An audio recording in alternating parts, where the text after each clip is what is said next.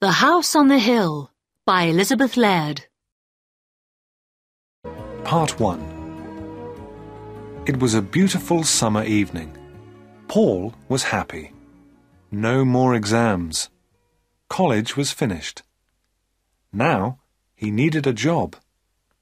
He wanted to be a writer and work for a newspaper. But first he needed a rest. It was hot in the house. There was no wind. "I'll go for a walk," said Paul to himself. "I'll go down to the river." Paul lived in a small town, and he was soon outside in the country. He walked near the river and watched the water birds. Suddenly, he saw the girl. She was standing alone, looking into the water. She was young and very beautiful. She had long dark hair, and she was wearing a pretty white dress. Paul went up to her. "Hello," he said. "What's your name?" "I'm Maria," she said, and she smiled at him. Paul and Maria talked for a long time. The sun went down. It was nearly dark. "I must go home," said Maria. "Where do you live?" asked Paul. "In the big white house on the hill," said Maria. "Where do you live?"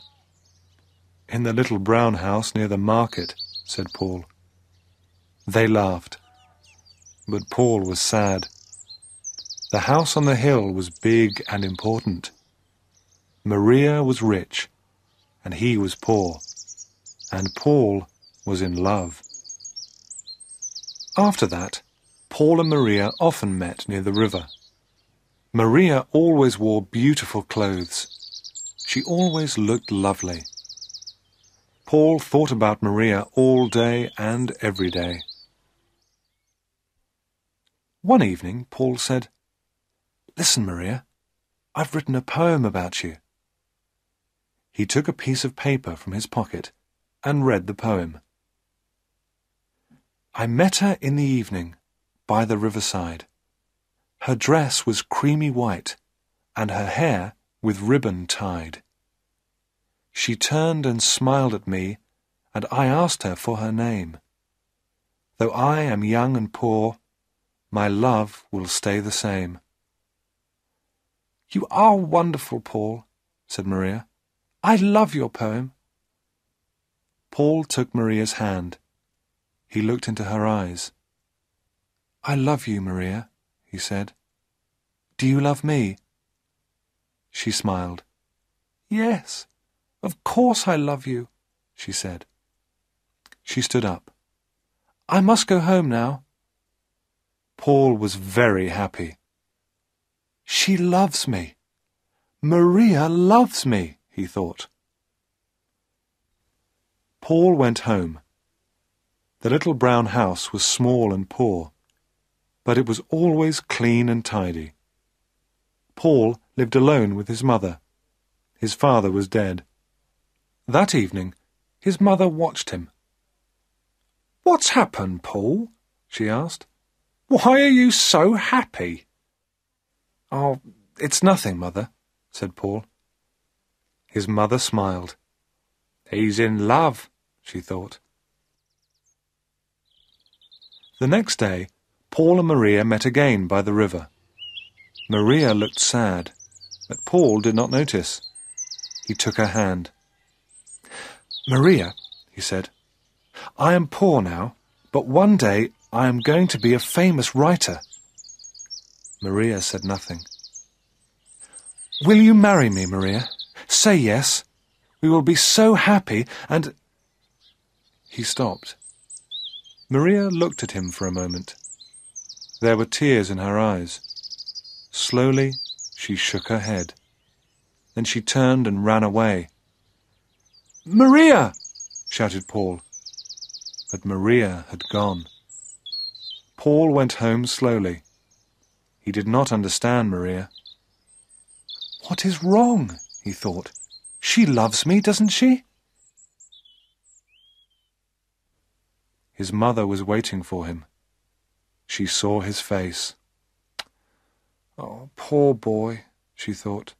"The girl doesn't love him." Paul and his mother ate their supper in silence.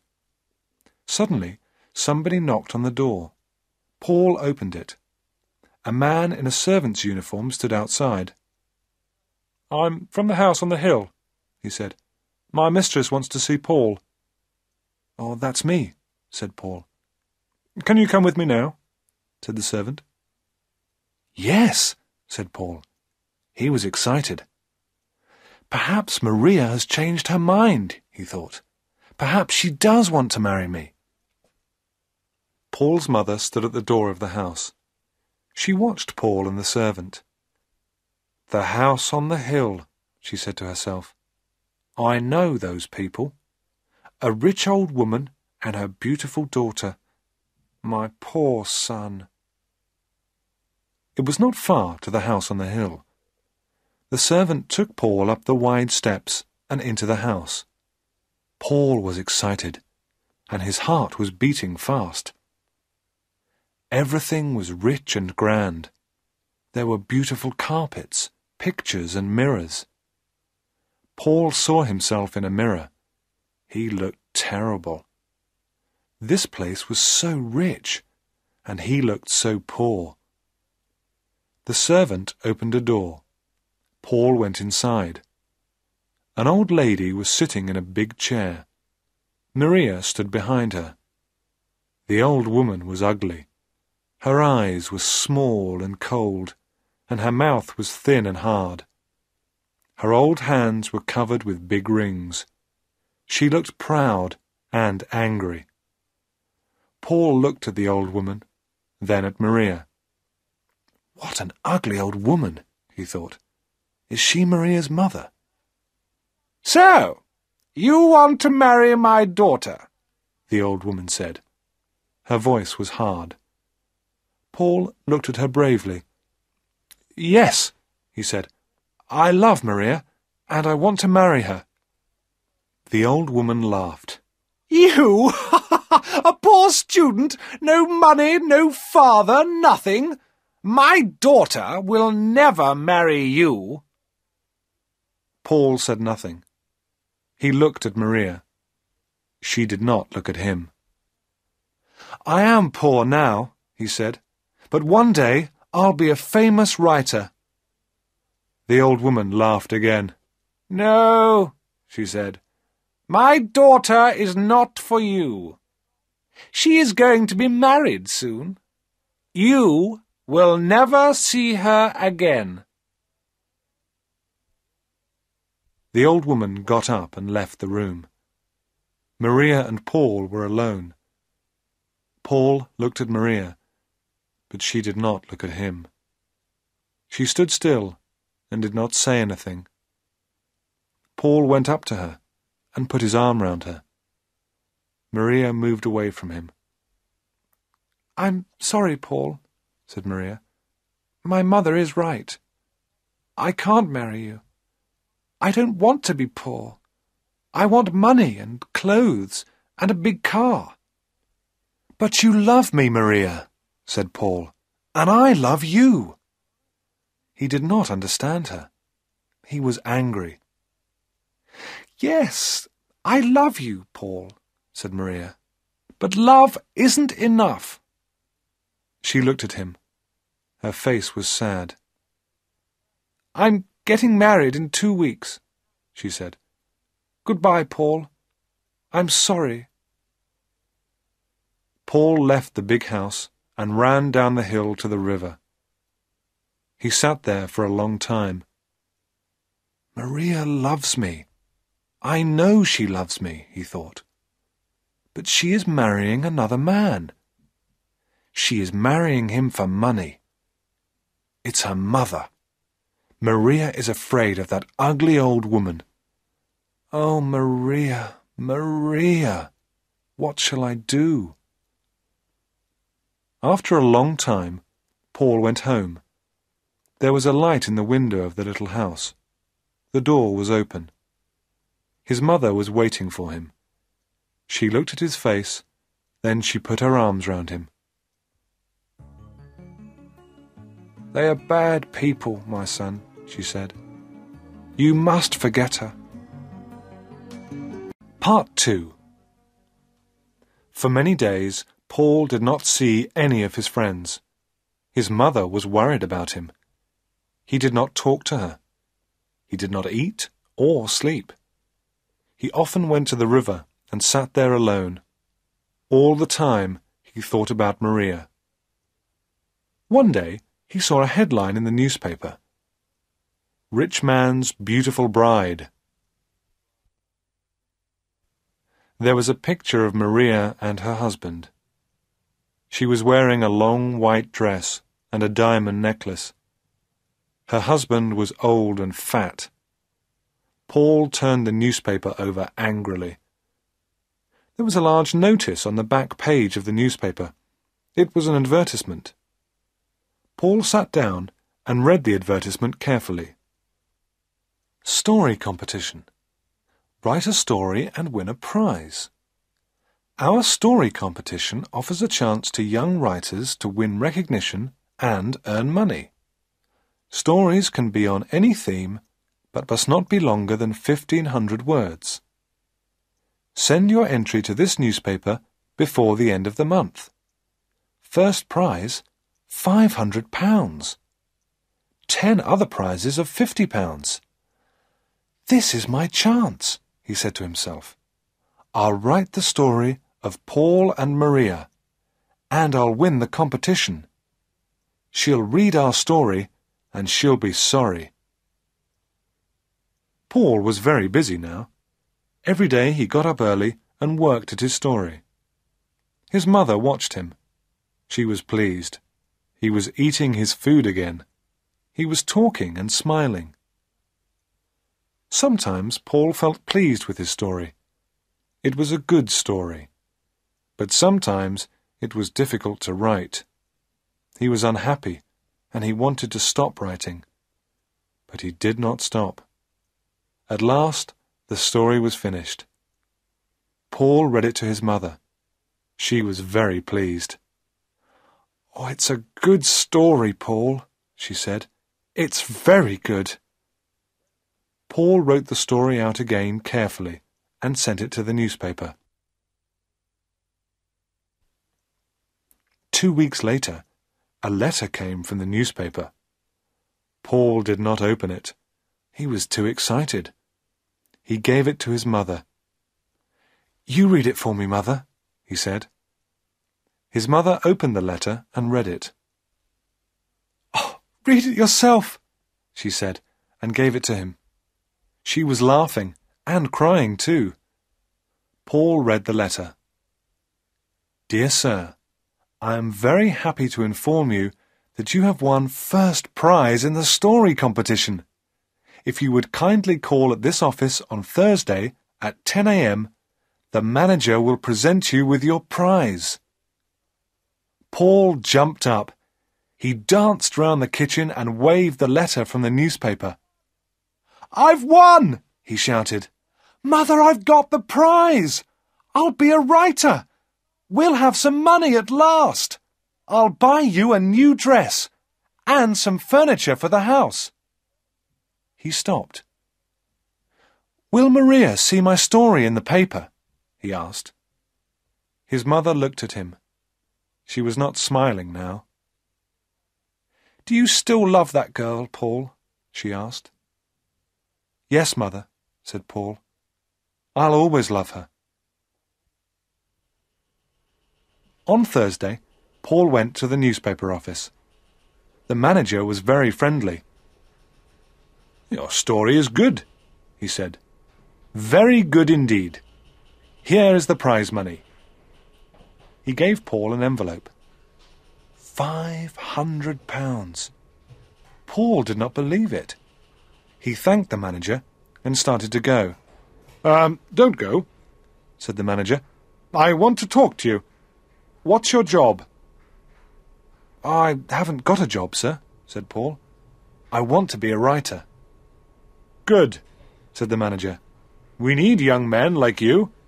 come and work on our newspaper." Paul was very surprised. "You want me? On your newspaper?" "Yes. Yes, of course I'll come," he said. Part 3. Paul loved his work on the newspaper. He worked hard, but he did not forget Maria.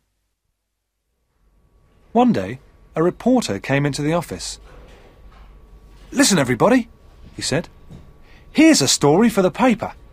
Do you remember that beautiful girl Maria and her rich husband? There was a photograph of the wedding in our paper. She ran away from her husband last week." Everybody in the office stopped talking. This was news. Paul sat still. He felt cold. Maria left her husband, he thought. Why? They were married only a few months ago. The reporter was still talking. "The girl's mother died last week," he said. "She heard the news, and the shock killed her." That ugly old woman, thought Paul. The mother was rich, wasn't she?" somebody asked. "Oh, yes, she was very rich," said the reporter. "Maria will have all her money, of course. And her husband gave her a lot of money, clothes, jewels, and a car. Maria is a very, very rich woman." "I don't like rich women," said another reporter. "Maria is rich," said Paul, "but she is also gentle and kind and—" He stopped. "Do you know Maria?" the reporter asked. "Yes," said Paul quietly. "I know Maria." "Well," said the reporter, "somebody must go to her mother's funeral. We need a report about it for the paper. Why don't you go, Paul?"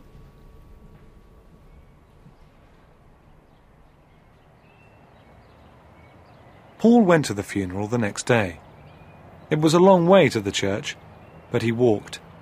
He wanted to think. Maria loved me, he thought, but she married another man. Why? Because she was afraid of her mother. But now her mother is dead. Paul was happy, and he was sad. He was at the church now. Crowds of people were there. It was a big funeral. There were many big black cars outside the church. In the first one was the coffin. There were a lot of flowers on the coffin and on the roof of the car. Paul stood at the back of the crowd. He took out his pencil and paper. He wrote about the cars and the people. Then he saw Maria. She was wearing a black dress. She looked sad, but very beautiful. She was standing alone. Nobody spoke to her. Nobody went near her. The man next to Paul spoke. "That's the daughter," he said. "She's a bad woman. She left her husband and it killed her mother. Look at her. Nobody wants to speak to her." Paul said nothing. Poor Maria, he thought. Everybody went inside the church. The funeral began.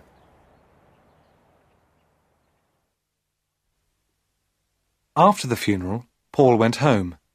His mother was smiling. "Good news, Paul," she said.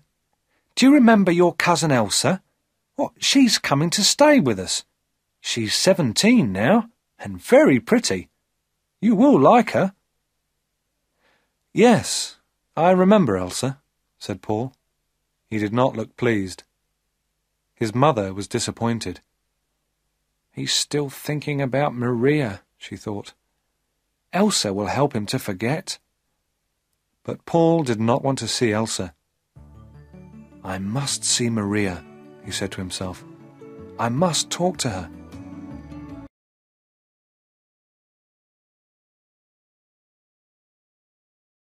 Part 4. Paul wanted to see Maria. He wanted to talk to her. "I'll go to the house on the hill," he thought. Perhaps Maria will be there. But the house on the hill looked empty. There were no curtains at the windows. There was a big notice on the gate. It said, "For sale." Paul looked over the gate. There was nobody in the garden. Everything was quiet. "I'll get into the house and look round," he thought. "Perhaps I'll find Maria's address. Then I can write to her." Paul pushed open the gate and went up the steps to the house. It was very quiet. He pushed at the front door. It was closed. He walked round the house. There was a window open. Quickly, Paul climbed through the open window. He was excited, and his heart was beating fast. He was in Maria's old home. He remembered her mother. He remembered that terrible evening. But the house was different now. There was no furniture in the room. There were no carpets and pictures. It was empty. Paul felt a little afraid. "Is anybody in the house?" he thought. No. He did not hear anything. Quietly, Paul went to the door of the room and opened it. There was nobody there. He went from room to room. All the rooms were big, and they were all empty. At last, he came to a very big room. He stopped. He knew this room. He had met Maria's mother here. He remembered everything. The old woman, her hard face, the big rings on her hands. And now the old woman was dead. Suddenly, Paul heard a noise. Somebody was inside the room. The door opened. Somebody was standing in the doorway. It was a woman. "Maria," said Paul. "Paul," Maria said, "what are you doing here?" "I was looking for you," said Paul. "You were looking for me?" asked Maria. She smiled. "Maria," said Paul, "why did you marry that man?" "Mother was old," said Maria. "I was unhappy here. I never went to parties, never went out. I wanted money. I wanted a good time and friends." "I understand," Paul said. "You were not afraid of your mother. You were tired of her. She was old, and you wanted a new life. But why did you leave your husband?" "My husband," said Maria. "That fat old man. He was stupid, Paul. He gave me money, he gave me jewels, a car, everything. But he didn't like my friends. He liked old people. I like clever, young people, Paul. I like you. You understand, don't you?" "Yes," said Paul slowly. "I understand now." "I'm glad," said Maria. "I was unhappy about you, Paul. I liked you. I liked your funny poems." "My funny poems," said Paul. He stopped. "You loved me, didn't you, Paul?" said Maria. "Do you still love me?"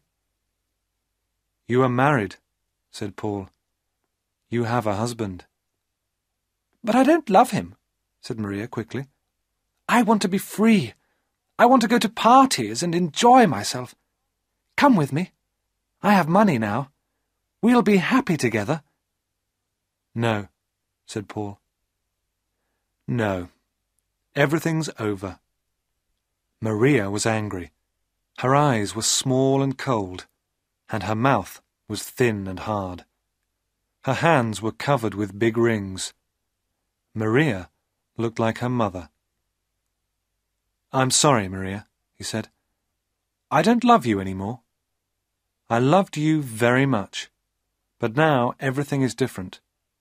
Goodbye, Maria." "But you can't leave me," said Maria. "I want you." "Go back to your husband," said Paul.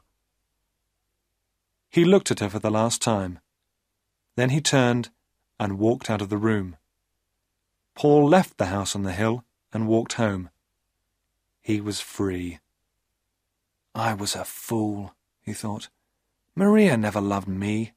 How stupid I was. Maria is beautiful, but she is hard and cold. She is like her mother. I loved Maria's beauty, but I never loved Maria. It was a lovely evening. Paul felt very happy. The door of the little brown house was open. His mother was at home. She was talking to a pretty girl. "Paul," she said, "this is your cousin Elsa." "Hello, Elsa," said Paul. He smiled.